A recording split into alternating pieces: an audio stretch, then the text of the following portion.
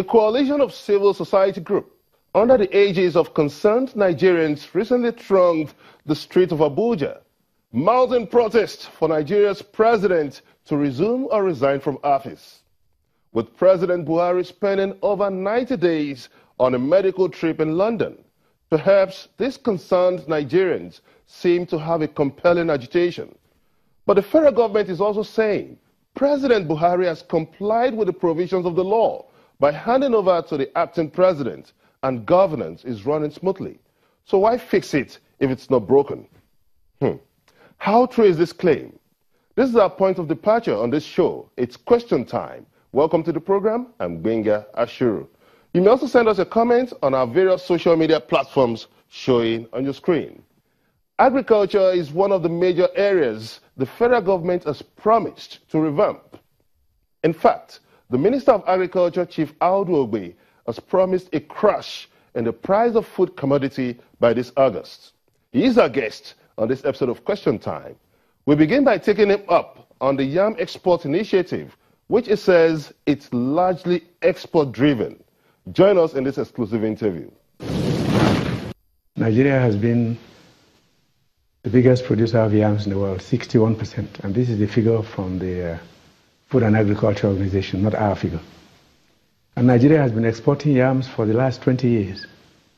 But the yams have been going out under the label of another country. They've been taken from here, repackaged in a neighboring country, and transferred to UK and US. So when you see yams in the shop, they say it's Ghana yam. Most of these yams definitely originated from here. You are projecting 42 million tons. Yes. Annually for exports. Our production is about 40 million tons. Okay, 40 million We tons. should be able to take out about 10 million tons at full export. So in terms of the profit margin, what's your projection? The yam market is about $10 billion altogether, but it's not taken by Nigeria alone. We mentioned that a neighboring African country does that. We mentioned that Brazil produces some kind of yams, the West Indies does. None of them matches what we have because we also have 60 varieties of yam in this country. I'm keen about the bottom line, the figure. Could you give us some projection? We can double it. We can double the figure we have now. What figure do we have currently? We have 40 million tons of yam, about the same figure. What does that translate to in terms of the foreign exchange earning? If we do 10 million tons, we're talking of about $6-7 billion per annum. It's a lot of money. That's a lot of money. Yes. Okay. Now, there are anxieties over the fear that this export obsession now could lead to some deficit in terms of domestic consumption. We see it differently. Rather than see disaster, we see opportunity. Because the yams have been going out anyway. People mustn't forget that. Our yams have been going out in the last 20-25 years under another country's banner. We're saying we can do it directly ourselves if we meet the standards of the world. At this juncture, it's important we do some cost-benefit analysis now. Some people are saying that if the comparative cost is based on channeling this, the resources of this yam export into developing pharmaceutical starch production, that the cost margin, the profit margin, is going to be almost in 10-folds bigger than that of exporting.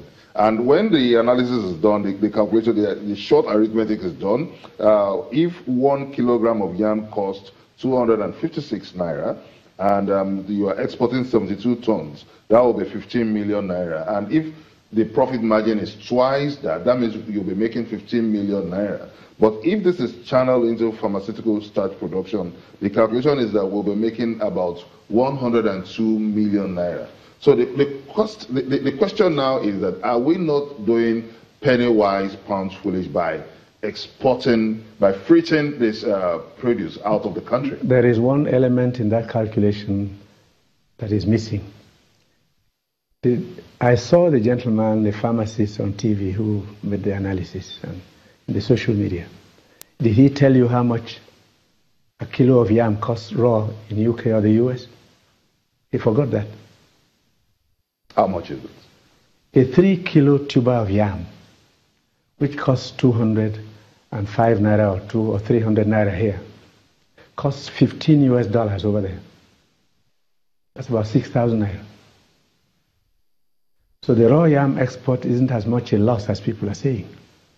Number two, what does it cost to set up a factory producing pharmaceutical grade yam flour? You need anything close to $2 million to set up such a factory. And don't forget, this project is not being done by government. It's a private sector initiative supported by government, so we can meet all the standards necessary. So today, is the Ministry of Agriculture thinking about foreign direct investment in the line of building? We don't even need foreigners to do it. The pharmacist who spoke is at liberty to do so. So he might not have the capital. Very few Nigerians today have that kind of capital with the current interest rate profile. Okay, let's come to the basics now. I'm going to take you up on your promise to Nigerians. Yeah. On the 17th of July, you promised Nigerians that the cost of food, the prices of food would crash down within weeks. Yes. Nigerians are yet to see that. They will see that a few procedures are holding us back. First, we're putting rice into the market on a large scale in a few days' time. You know what's delaying us? The bags we're going to use. They're about ready. Number two, production is increasing. We've found ourselves severally for the umpteenth time in a situation where administrative bottlenecks have been the bane of many of our policies. How do you intend to deal with many of these bottlenecks? We're working as hard as we can. But let me also tell you, if you hasten and you make one mistake and skip one administrative step, especially financial regulations, by the time you're being dragged before tribunals and EFCC, nobody is going to listen to you. You are accused of corruption, of taking arbitrary decisions, and we've got to be careful. It's public money.